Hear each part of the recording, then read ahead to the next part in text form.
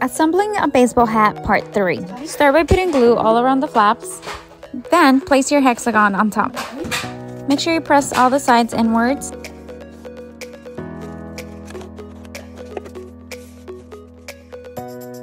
Then put silicone at the base and glue the other part on top.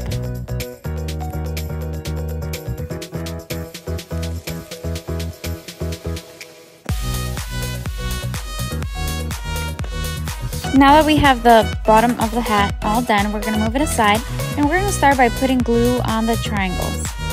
Put glue just on the 3 flaps on the top.